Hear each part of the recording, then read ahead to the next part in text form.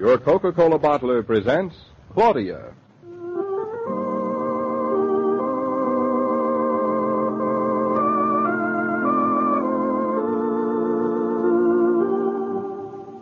Claudia, based on the original stories by Rose Franken. Brought to you, transcribed Monday through Friday, by your friendly neighbor who bottles Coca-Cola. Relax, and while you're listening, refresh yourself. Have a Coke.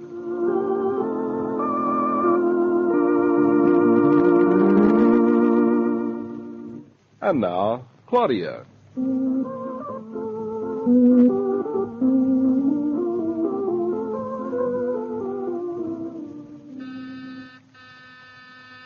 Dear? Lie still, I'll go. No, I'll go. I just wanted to know if you heard the bell, too, or if I was dreaming. What time is it? 7:05. Who can it be this hour of the morning? Where's my robe? On the hook in the bathroom. Don't let the kitten out, though. Oh, David, won't it be nice someday to have our own apartment and see the sunshine when you wake up? What makes you think we will? Somebody's got to live in the dark apartments in New York. It won't be us. I don't care if I live in a cellar. I'm going to have the sun. You mean the attic. Hey, the kitten's sound asleep on my bathrobe. Isn't that smart? He must have pulled it down off the hook. Very smart. Hey, look, Mr. Cat, if you don't mind. And no back talk. David, we have to find a name for it. That we do. Say, who can that be? Oh, telegram. Telegram? Who from? I'll tell you when I find out. Well, open it. Hurry up. Come on, quick. Hartley and Julia. From London. Well, what do you know? They're flying back. They'll be home this afternoon. But I thought they expected to be away for another few weeks. Yeah, so did I. Anyway, I'm glad they changed their minds. I can't wait to meet them. Well, that's good. Look, darling, the place is freezing. Run back to bed. I'll turn on the radiator. Hey, David, don't turn that one on. It leaks. Oh, this is an awful way to live. Leaking radiators, dark rooms, no privacy, paint peeling off, and this dreadful furniture. In the light of a cold, bleak November morning, it doesn't look too pleasant, I'll admit. A home is an awfully important part of a person's life. The more I live in this apartment, the more I realize it. Have Julia and Hartley a nice home? Oh, very. I think we ought to run over there this afternoon for a minute. Oh, let's. David, isn't there anything I could do before their plane gets in? Such as? Oh, have things in the icebox, eggs, milk, butter. I don't think so, darling. The house has been left open, and I imagine Julia's icebox is pretty well stocked. Well, do you think they'd like to come over here for dinner? I could manage. I imagine they'll probably be glad to stay home after being away so long. I know I would. Darling, don't you really want a cup of nice hot coffee? Sort of dividend before breakfast. Lady, I would give my eye teeth for a cup of nice hot coffee. Why didn't you say so instead of encouraging me to run back to bed? Oh, I'm bashful. Since when? Say, David, look at me as if you'd never seen me before. All right. I'm an utter stranger. I've never seen you before. Why, you little hussy. David, please be serious. Listen, would you consider me pretty? Pretty. Pretty what? Pretty. Oh, skip that one. Would you consider me bright? No. You're going to get no coffee. Goodbye. Hey, come back. You're beautiful, brilliant, and bewitching. What else begins with B? Bedazzling? Bedazzling. Come here, my bedazzling little wife. David, listen, I really mean it. I've got stage fright about meeting Julia and Hartley. After all, they're practically my father and mother-in-law. Now, how do you figure that one out? Well, Hartley's your only brother, and he's 14 years older than you are. You told me he's been like a father to you all your life. But Julia would not like to be placed in the category of my mother. Julia does not like children. Really not? No, that's not fair. I don't think she could have any. Oh, poor thing. She's awfully blue-bloodish, isn't she? I mean, it sort of sticks out. You mean, does she say bean for Ben? Mm-hmm. Yes, but she was born saying it, so one forgives her. I see what you mean. Do you think she's going to think you married a little nobody? Just because you don't say bean for Ben? No, if she does, though, we'll just introduce her to your mother. That's a sweet thing to say. Anyway, you didn't mean a little nobody. You meant a little somebody. I meant that Julia probably had a dozen debutantes lined up for you to marry. No, just one. Well, you never told me about her. Is she attractive? If you like the type. She had a very deep, husky voice. That's nice. And a winter place in Palm Beach and a summer place in Bar Harbor. She sounds perfect. But she didn't have very much of a chin and no sense of humor. Now, Hurry up. Get that coffee.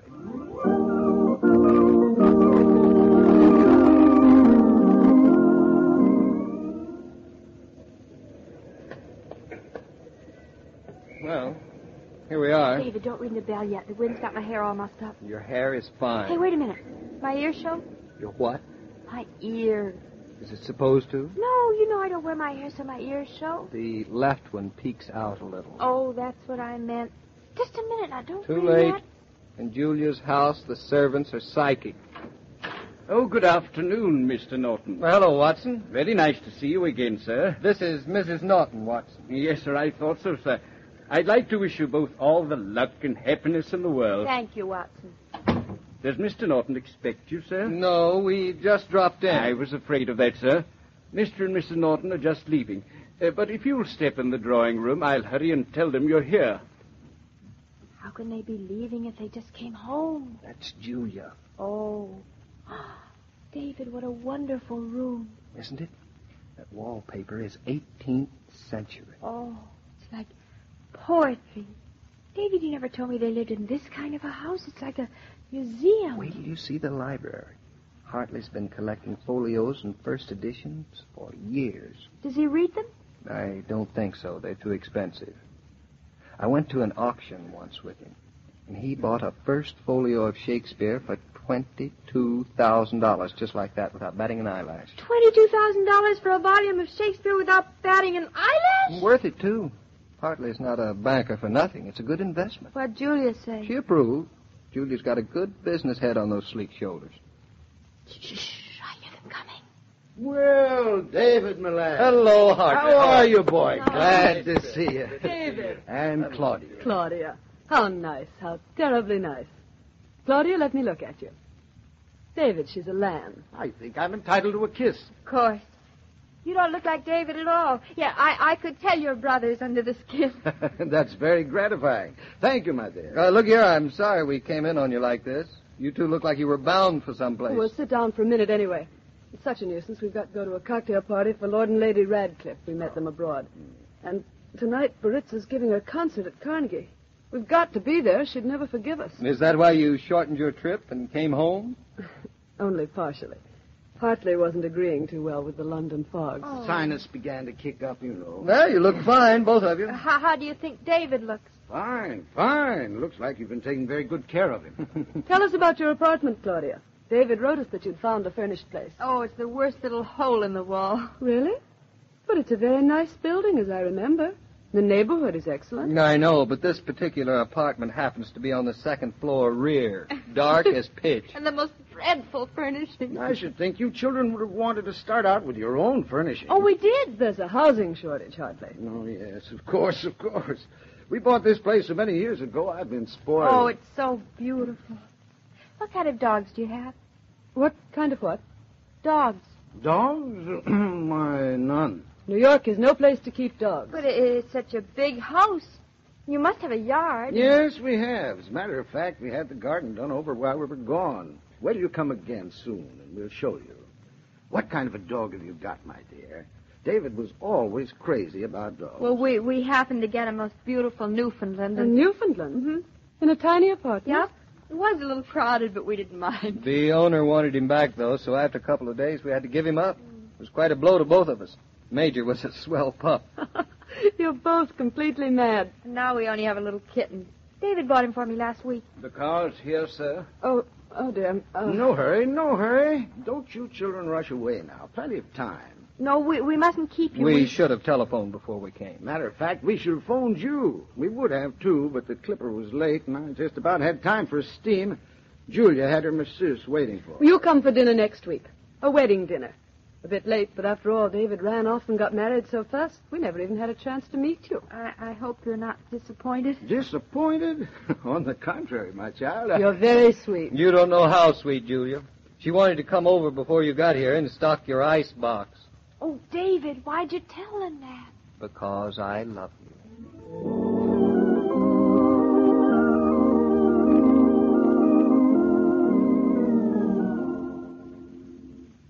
Well, shall we ring and let our butler open the door for us? No, we'll just use our key. Good.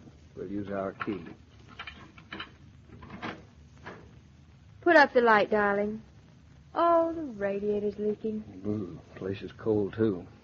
I tell you what, let's go out for dinner. Oh, David, must we? Must we what? Go out to dinner. It's so nice to be home. Leaking radiators and all? What'd you expect? The place has missed us. We were away for an hour. It got cold and damp. Just think Hartley and Julia were away for months, and their house never even knew they were gone. Just kept on running. I'd hate to have a house like that. It's so ungrateful of it, isn't it? Say, David, it is cold in here, isn't it? Let's eat supper in the kitchen. It'll be warm and fun.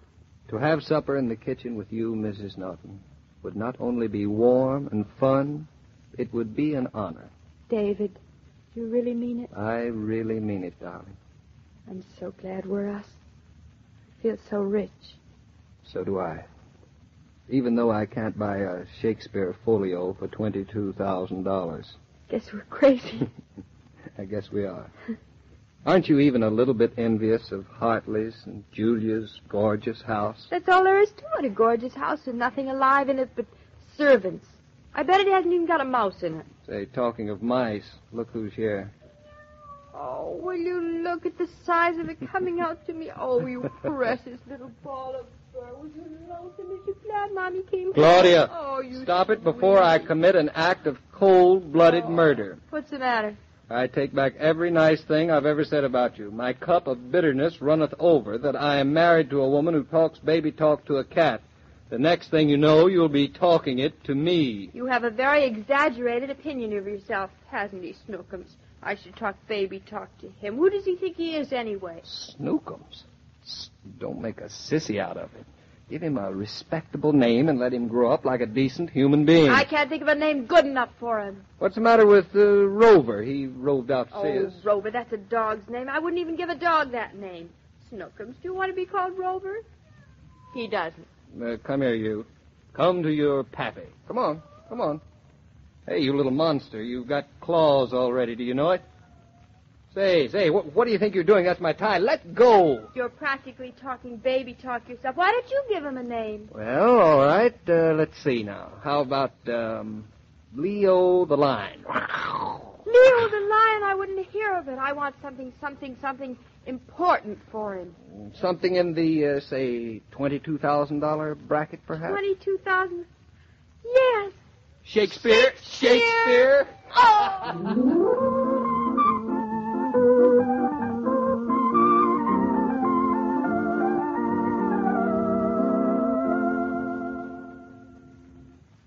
All story material used on this broadcast of Claudia was under the supervision of Rose Franken and William Brown Maloney.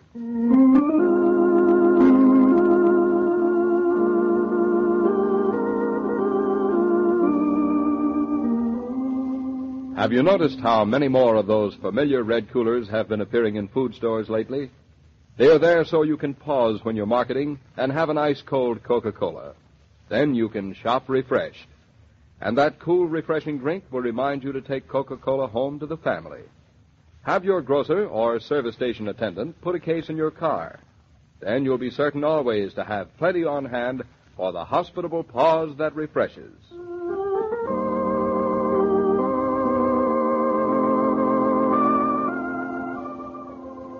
Every day, Monday through Friday, Claudia comes to you, transcribed, with the best wishes of your friendly neighbor who bottles Coca-Cola. So listen again tomorrow at the same time.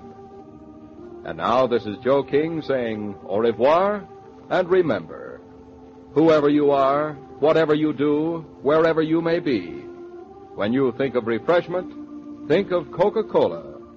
For ice-cold Coca-Cola makes any pause the pause that refreshes.